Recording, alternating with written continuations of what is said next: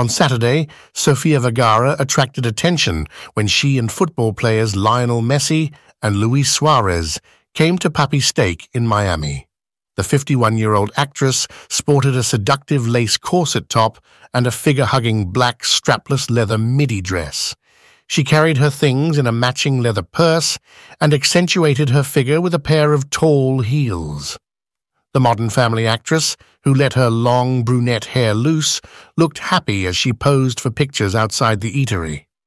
In the meantime, Messi looked effortlessly stylish in an open black shirt and white t-shirt, paired with black pants and white Nike sneakers. The 36-year-old football player was accompanied by his glitzy spouse, Antonela Roccuzzo, who looked extremely slender in a black mini-dress with ruching detail and striking knee-high boots.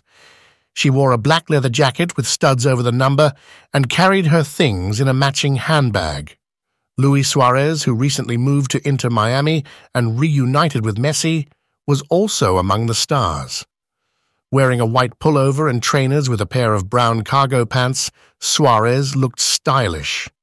The assailant was accompanied by his gorgeous spouse, Sofia Balbi, who flaunted her amazing physique in a black mini-dress and high heels. She slung a black leather jacket over her shoulders and accessorized the look with a lilac clutch to provide some color. Messi and Suarez's Inter Miami reunion went flat on Friday night, as the striking duo played 45 minutes in the team's depressing 0-0 draw with El Salvador.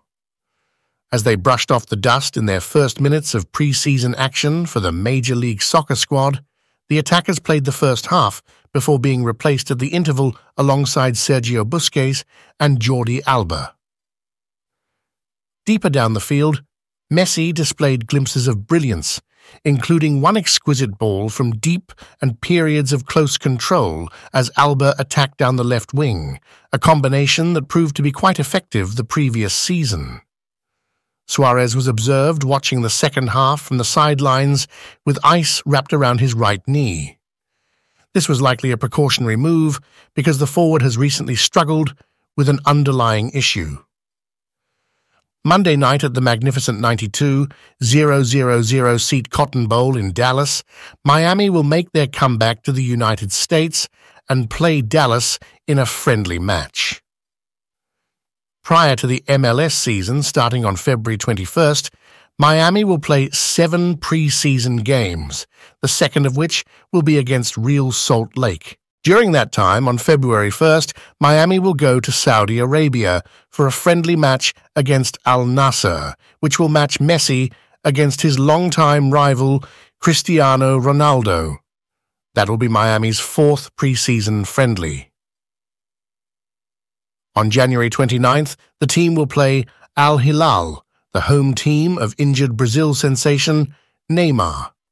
Miami's preseason schedule also includes games against the Hong Kong Falcon and Vissel Kobe, a Japanese team, and Messi's boyhood squad, Newell's Old Boys, an Argentine team.